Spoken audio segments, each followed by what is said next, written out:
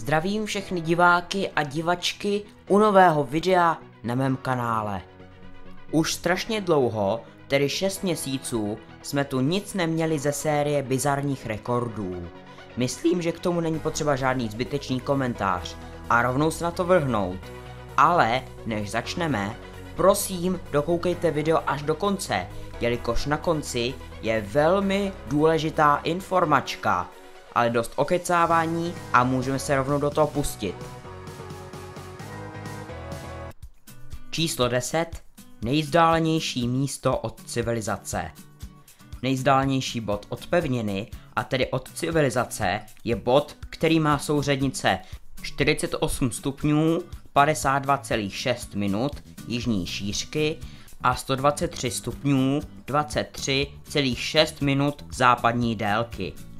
Tento bod se nazývá Nemo, nachází se v jižním Tichém oceánu, proto se mu říká oceánský pól nepřístupnosti a je 2688 km vzdálen od nejbližší pevniny, kterými jsou ostrov Ducie, Velikonoční ostrov a ostrov Maher v blízkosti pobřeží Antarktídy. Nejbližší lidé by tak byli astronauti na palubě Mezinárodní vesmírné stanice, kteří jsou vzdálení 400 km nad zemí. Maximálně zde projede loď v závodu Volvo Ocean Race, nejrychlejší lodi se sem podařilo dostat za 15 dní, 10 hodin a 37 minut. Avšak toto prázdné místo má svůj účel. Je takový hřbitov vesmírné techniky.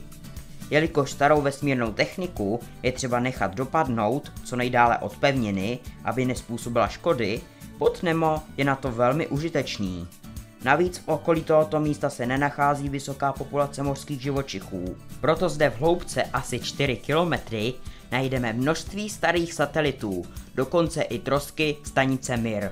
Bod dostal název podle hlavní postavy románu 20 000 mil pod mořem od Julese Verna, kapitána Nema.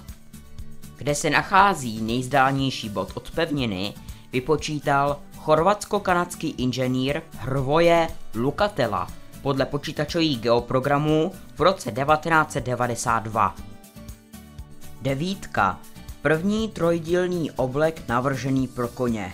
Ano, to, co může znít jako hloupý vtip, se stalo realitou. Bookmakeři, kteří stanovují a upravují sázkové kurzy, přijímají sázky a vyplácí výhry sázkové kanceláře William Hill, pověřili britskou módní návrhářku Emmu Sandham Kingovou, která je bývalou učenkyní jednoho z nejvýznamnějších britských návrhářů Alexandra McQueena, aby tento trojdílný oblek navrhla a vytvořila na oslavu otevření Cheltenham festivalu v Gloucestershire v Anglii, konaného 15.3.2016. Oblek byl pro závodního Valacha a ryzáka Morestada, kterého vlastnil žokojový šampion Sir Tony McCoy. Oblek doplňovala košile, kravata a plochá čepice, neboli bekovka. Jeho ušití trvalo 4 týdny a vyžadovalo více než 18 metrů tkaného tweedu, který by stačil na 10 běžných obleků pro člověka. Číslo 8. Nejdéle úřadující nekrálovská hlava státu. Jelikož jde o nekrálovskou hlavu státu, tak zde neočekávejte britskou královnu Alžbětu II. Tento rekord drží Fidel Alejandro Rus. Možná vám to jméno nic nepřipomíná, ale pokud řeknu Fidel Castro, už určitě víte, o koho jde. Fidel Castro byl nejprve předseda vlády a poté prezident karibského ostrova Kuby, a to od roku 1959, kdy byl pod jeho vedením svržen generál Fulgencio Batista, až do roku 2008, kdy odstoupil a vládu převzal jeho bratr Raúl. Vládl tedy 49 let. Jeho vláda se zapsala do dějin země výstavbou socialismu, rozvojem zemědělství, vzrůstem vzdělanosti, integrací do RVHP, tedy Rady vzájemné hospodářské pomoci, ale také cenzurou tisku, porušováním lidských práv, zadržováním velkého počtu politických vězňů či neúspěšným vyrovnáním se s chudobou obyvatelstva. Castro se však může pyšnit dalšími rekordy. Například na něj bylo spácháno nejvíce neúspěšných atentátů, tedy 638. CIA například na něj chtěla použít otrávené pilule, vybuchující doutníky, otrávenou neoprénovou kombinézu na potápění nebo měkkýše, do jehož keble by se schoval nálož, protože se vědělo, že Castro je vášnivý potápěč. To měl štěstí, že?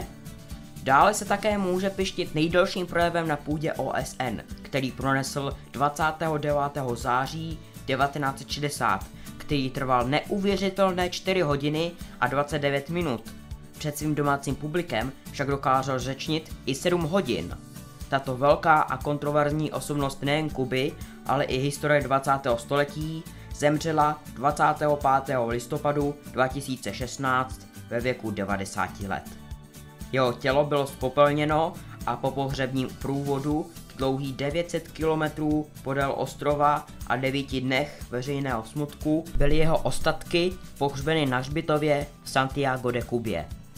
Číslo 7. Nejméně rozšířený jazyk. Tento rekord však nedrží jeden, ale odhadem méně než 10 jazyků jen s jedním rodilým mluvčím. A proč tomu tak je? Jazyky zanikají. Prý přes 400 jazyků ve světě je již téměř zaniklých a jsou zachovány díky malým počtem starších mluvčích. Vědci soudí, že v průměru zanikne jeden jazyk za každých 14 dní. Nyní si zde můžeme ukázat pár příkladů. Jazyk Jaghan nebo také Jamana je izolovaný jazyk, který nemá žádný prokazatelný vztah s jiným jazykem Jižní Ameriky, jeden z původních jazyků ohňové země v oblasti Patagonie, který mluvili Jaghanové. Koncem 19. století tak měl 10 000 mluvčích v Jižní Americe. Počet však poklesl na 70 mluvčích ve 30. letech 20. století. V současnosti je jediným rodilým mluvčím Cristiana Calderón, která je zároveň poslední plnokrevný člověk z kmene Jaghanů. Dnes jí je 90 let. Žije v osadě Ukika 2 kilometry od Puerto Williams na ostrově Navarino, který je pod správou Chile. Ona se svou vnučkou Kristínou Zaragou a její sestrou Uršulou Calderónovou vydala v roce 2005 knihu o příbězích a legendách jaghanského kmene nazvanou Haikur Mamasu Shis. V překladu chci vám vyprávět příběh. Zároveň učí další lidi mluvit tímto jazykem, aby nebyl zapomenut a nezanikl. Dalším jazykem je jazyk Taushiro, říká se mu ale i Pinče nebo Pinči. Tento jazyk, který je také izolovaný, je jazyk domorodých Peruánů v peruánské Amazonii. Bohužel tento jazyk je taky téměř na pokraji vyhynutí, jelikož ho ovládá pouze jeden člověk, Amadeo Garcia.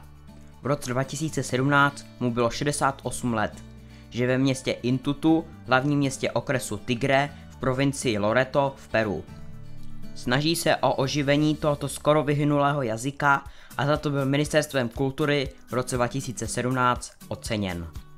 Jestli chcete video o těchto téměř vyhynulých jazycích, tak mi to můžete napsat do komentářů, nebo můžete rozhodnout v hlasování. Rád ho natočím. Číslo 6. Nejdražší kniha. Leicesterský rukopis, anglicky Codex Leicester, je sbírka vědeckých spisů velmi známého renesančního umělce Leonarda da Vinciho.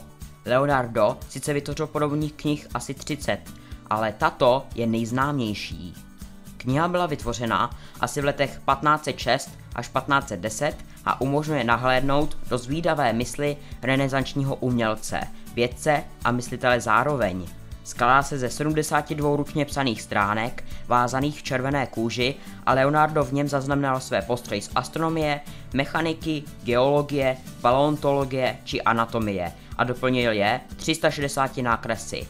Ve svém deníku navrhl i na svou dobu nevídané věci, například ponorku nebo skafandr. Zajímavostí ještě je, že rukopis je psán zrcadlově, tedy zprava doleva. Rukopis je pojmenován podle Thomase Cookea, pozdějšího hraběte z Leicesteru, který jej koupil v roce 1717. Poté byl zakoupen v aukci z Leicesterského panství v roce 1980, kdy ho zakoupil americký podnikatel Armand Hammer, který jej přejmenoval na Codex Hammer.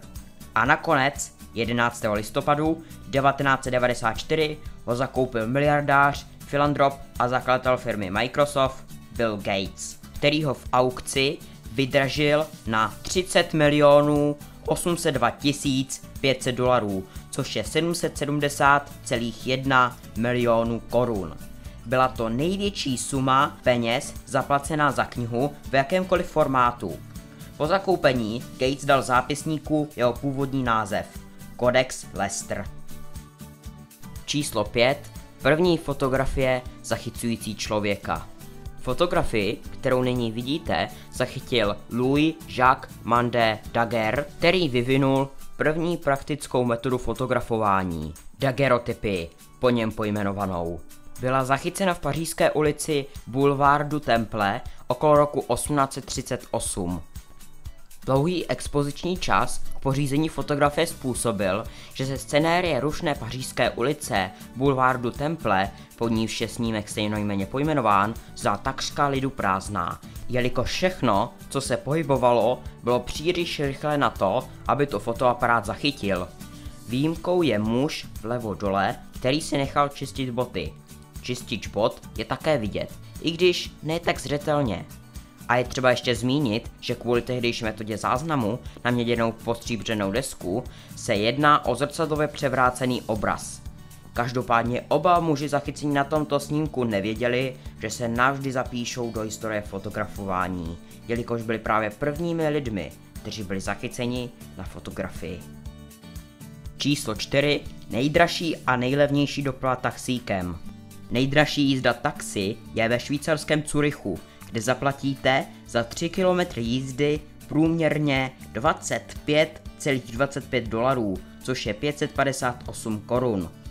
Naopak nejlevnější jízda taxi je v egyptském hlavním městě Káhiře, kde jízda taxíkem na stejnou vzdálenost činí průměrně 55 centů, což je 11,6 korun. Číslo 3. Nejvyšší hrad z písku. Nejvyšší hrad z písku měřil 16,68 metrů a rekordu dosáhl 11. září 2017 v německém Duisburgu. Možná si myslíte, že byl postaven na nějaké pláži, ale hrad byl vzdálen zhruba 130 mil, tedy 209 km od nejbližší pláže. Výstavbu tohoto hradu uspořádal cestovní kancelář Schauinsland Reisen poté, co město minulý rok po koření rekordů selhalo, jelikož se jim hrad při stavbě zhroutil a byli diskvalifikováni za použití jiných materiálů než jen písek a voda.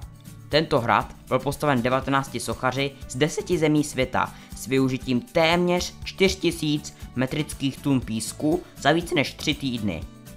Hrad je navržen jako středověké město a zobrazuje památky a zajímavosti z celého světa, například řecký Parthenon, thajské buddhistické chrámy, barcelonská Sagrada Familia, šikmávé špize, velká sfinga v Gíze, most Rialto v Benátkách nebo hrob Elvise Presleyho. Překonal tak předchozí rekord, kde byl v Puri na východním pobřeží Indie postaven hrad z písku měřící 14,84 metrů. Hrad v Duisburgu mohli lidé obdivovat do konce září. Číslo 2. Nejtěžší plášť ze včel. Tento šílený rekord pokořila Juan Liang-ming z Číny, kdy 15.5.2014 v Inčchunu v okresu Fengxin v provincii Jiangxi v Číně, kdy měla na sobě 63,7 kg vážící plášť ze včel. Plášť tvořilo odhadem 637 000 včel, z toho 60 královen. Číslo 1. Nejmladší miliardář. Nejmladší miliardář, nebo spíš miliardářka, je Alexandra Andresenová z Norska. Narodila se 23. července 1996 v Oslu v Norsku u norského průmyslníka Johana Henrika Andresena juniora. Ten je majitelem firmy Ferd, která se zaměřuje na celou škálu obchodních aktivit. Otec v roce 2007 převedl 42,2% rodinné společnosti Alexandře, tehdy jí bylo pouze 10 let, a její starší sestře Katerině ve věku 11 let jelikož je ve Skandinávii běžné předat dětem část majetku velmi brzy, aby se od mládí zapojili do rodinného biznisu. I když otec převedl rozhodující podíly svým dcerám, stále si však nechal rozhodující pravomoci. Co se týče Alexandry, ta má dnes na svém kontě odhadem 1,4 miliardy dolarů, což je 30,8 miliard korun ve věku 22 let. Zajímavé také je, že právě 3 nejmladší miliardáři světa jsou Norové. Alexandra, její 23letá sestra Katerina a 25letý Gustav Magnar Vidzoe, který bohatství rovněž získal díky rodině Andresenových. Rodina své bohatství získala díky firmě T.D. Mans, kterou koupil Alexandrin prapradědeček. Tato firma podnikala v tabákovém průmyslu, avšak byla prodána otcem v roce 2005 a dnes se věnuje své firmě Ferd. Ale zpět k Alexandře. Její koníček jsou koně a slaví úspěchy. Je totiž juniorskou mistryní Norska v jízdě na koni. Dokonce je zadaná. Její přítel je mistr bojových umění Joachim Tollefsen. Tak toto byl 3. díl série Bizarních rekordů a nyní k té slibované důležité informačce. Mám pro vás dobrou a špatnou zprávu. Tak nejprve k té špatné. Delší dobu nebudou vycházet videa. A teď k té dobré. Videa nebudou vycházet nejen kvůli škole, ale také kvůli tomu, že chystám svůj první velký projekt. Zatím nebudu toho moc prozrazovat, takže se nechte překvapit. Snad to beze mě do října přežijete. I když, pokud o tom tak přemýšlím, videa většinou vydám asi jednou za uherský rok, takže je to asi celkem jedno. Jak jste si možná všimli, tak do videí dávám jak české, tak anglické titulky. Ty anglické však nejsou úplně dobře a pokud tu někdo výborně ovládá tento jazyk, tak může pomoct přeložit jak popisek videa, tak titulky. A nemusíte pracovat sami, překlad může být skupinová práce. A pokud neovládáte jazyk úplně, tak i za mou pomoc budu velmi rád.